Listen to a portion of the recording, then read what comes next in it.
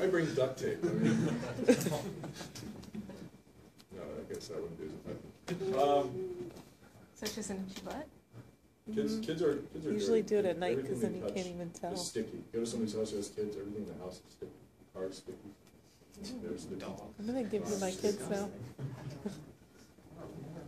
If you start imagining infectious disease being transmitted like this, you will see patients differently. You will see people differently. You will be a little more careful around patients. Now, of course, there's always a possibility in those hospital settings where things are light and they float through the air. Bacteria are very small. We talked about that. So the bacteria on those tables, I walked by, even though I didn't run by, just walked by, I still created a current of air. That current of air lifted those bacteria, and now they're just wafting around, waiting for somebody to take a deep breath in and go inside. Same with the viral particles, very, very small, which is why the flu goes around in the wintertime so easily. Why does it go around in the wintertime so easily? Dry air means what? It's for it to latch on to. Yeah, that's for stuff to latch onto it. Yes, yes. We're Yes. enclosed a lot more. We're close. We shut the doors, we shut the windows, we turn the heat on, that dries out the air, takes all the moisture out of the air. You ever drive down the road and you drive past one of those plastic bags that somebody left on the side of the road, a Wawa bag or something, and the air just picks up and it just floats, and the next car drives and it zips over that way, and the next car drives and it zips over that way? What happens on the rainy days? It's on the ground. It stays on the ground. All that water, that extra, that moisture keeps weight on, adds weight to it. And so it's on the ground, it settles much faster. In that dry heat that we have in the wintertime, these particles just stay airborne a lot longer. From you to me, to me to you, to you to you, to me to me, to you to, not to me to me, to me to you, to you to me. It's a lot easier to spread them around. So I guess I'm saying we should open the window.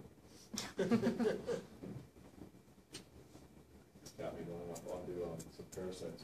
We were talking about parasites today. Have you heard of Chagas disease? No? Chagas disease, C-H-A-G, Chagas disease. Kissing bug. Because it kisses you right on the face, right here, or in the cheek, or on the neck. It's a blood meal. And the nice thing about people in the wintertime, or any time, actually, when they're sleeping at night, they have their covers pulled up to here. What part of the body is exposed? Face and cheek and neck. So they come up and they get a nice little blood meal. While they're feeding, they're defecating. So you can see the little thing of poop right here, little bug poop. But well, you can't, you're asleep. And of course, that little area where they drank some blood, add a little anticoagulant, cause it to itch a little bit. Now the person's going to itch, and they just move that fecal material right into the room where the AMAS, the early form, the early, I don't want to say larval stage, just the pre-larval stage of the trypanosomes. It's a cool looking worm. You got to look at it. Do you see it? Yeah. Trypanosoma cruzi. Very cool looking, has a long flagella, kind of like a sailfish almost removed through the water. But these are in the blood. By the way, that bug, the kissing bug, is prevalent in Pennsylvania. Yeah, and that's why I said it, because I saw one over there by your feet. Not for I'm just kidding. But it doesn't necessarily carry the trypanosome. Just because it's here, it doesn't necessarily have it. You see it a lot more in southern United States and South America.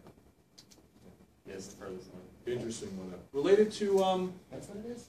yeah, related to trypanosoma brucei gambians, brucei, which is what causes African sleeping sickness. You may have heard of that one.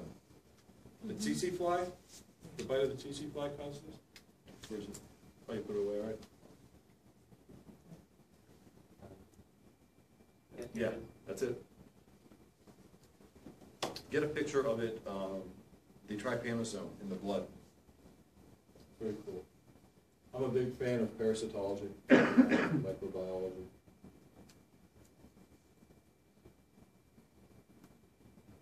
All right, since we have time, one more thing.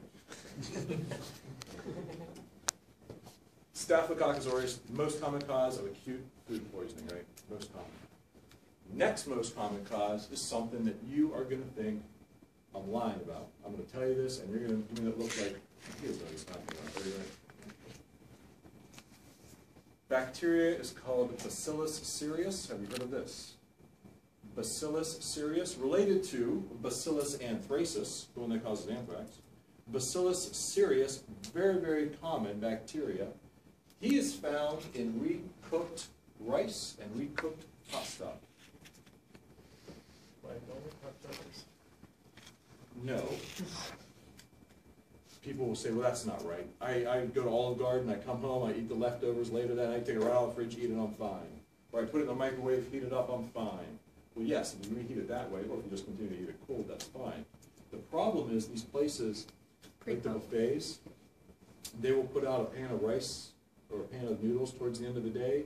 1 or 2 scoops get taken out of it. What do they do with the rest of the noodles or rice? Refrigerate it? Yes. Put plastic wrap over it, put it in the refrigerator, put it in the lock-in. Perfectly acceptable, not a problem. The problem is the next day. See, when they reheat it, they're supposed to reheat it very, very hot, like it was when it was originally cooked. But people get lazy and they just put it right in the steam table.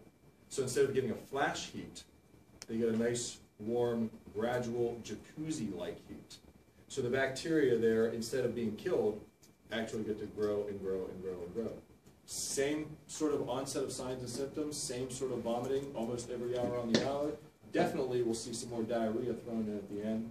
It'll last for a little bit longer. Instead of going 6 or 8 hours, it might go 8 to 12 hours, and the person's probably going to feel beat up for about 2 days rather than just 1. But the treatment's still the same. Just give them fluids, lots of relaxation. But I know you're thinking, come on, you can get food poisoning from reheated rice or reheated pasta. Be serious. Yeah, you see, thank you. That's the name of the bacteria, B, cereus, C-E-R-E. It's one of those things they teach you in medical school and you just never forget it. And now you won't ever forget it. And now when you go to one of those places, you'll say, can you please put this in the microwave? Or even in the wok, with that flash, you'll hook it up. I don't know why, okay. Do that, no. This is all. Okay, I think we, oh, you know what, I did pass up some stuff here that I want to react to.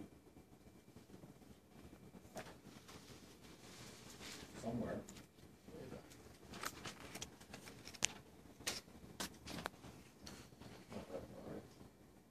That's the second Yes. skip. Internal, superficial. Internal means inside. Superficial means more towards the outside. Deep, of course, away from the body surface. Think of something like your bones. Your bones are actually pretty deep inside of your body as compared to the layers of other tissue around it. That's an important thing to remember because the body doesn't expect there to be bacteria, or at least not a lot of bacteria around your bones. Why would there be? Where would we expect to find a lot of bacteria? More towards the outside. So where does our body put all of our defenses for bacteria? More towards the outside.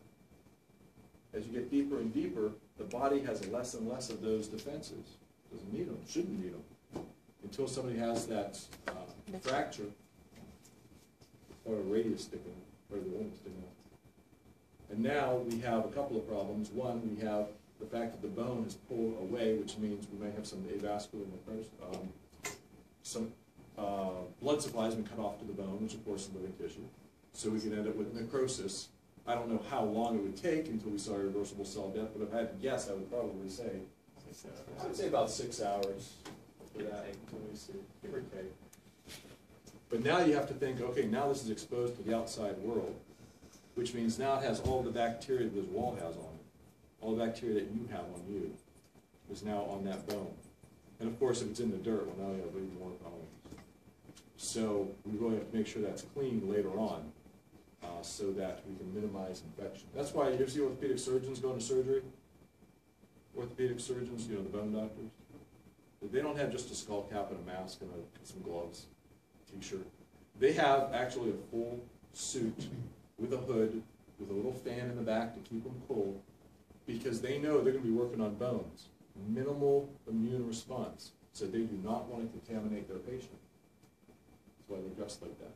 They want to make sure they keep their stuff outside of their patient. Internal, external. All those also, again, you have to understand with all these directional terms, we often have some sort of reference. So something to be more internal than something else, but external to something else. You know, the muscle here, pectoralis major muscle. that you can say is internal as compared to the skin, but the fatty layer in between, well, I know there's not much fat here, but the fatty layer in between, you can't tell what the sweater does, the fatty layer in between is more external than the muscle, but more internal than the skin, right? So we'll still use reference points like that. Okay, nice image of cyanosis. What is cyanosis? Blue. It's a bluing. It's a condition, really an abnormal condition of bluing. Central, of course, is self-explanatory, as is peripheral. Acrocyanosis, we see these on the babies when they're just out. That's why they look all blue, especially their heads, their extremities. Covered with the casing, of course, the cases. You've seen them when they come out, they're all gooey. Yeah, pretty disgusting. And babies have a lot of hair. People don't realize that babies are covered with hair, especially in the months just preceding the birth. Because the covering that the baby is in, this mucosal-like covering, actually protects the baby's skin from the amniotic fluid. Amniotic fluid is very acidic. About a third of the amniotic fluid is made up of baby urine. So it could actually be damaging to the skin, so it has to keep this little covering on itself. One of the things it does, it keeps the hair helps to keep the stuff on. So if you look at a baby at like 7 months, 6 months, they look really, really hairy. I bring this up because when I say, feel free to ask questions, which is where I was like 20 minutes ago. Feel free to ask questions, just don't make them too personal. People say there's no such thing as a dumb question. I have a list, actually, that have been asked in classrooms that will one day be a book of dumb questions. Things like, if you talk badly about a pregnant woman, will you get a sty? A sty, of course, the little staph infection on the eyelid. Or if you look at the stars, will you get a sty? And for treatment, do you pee on a rag and put the rag on the sty, and will that treat it? These are actual questions. Sounds Is like baby the same urine good for acne or good for the skin? No. Don't put urine on your face for any reason. If you get punched in the breast, will you get breast cancer? No. I don't know where you're hanging out. But, if you shave your arm, shave your hair, will you get skin cancer? No.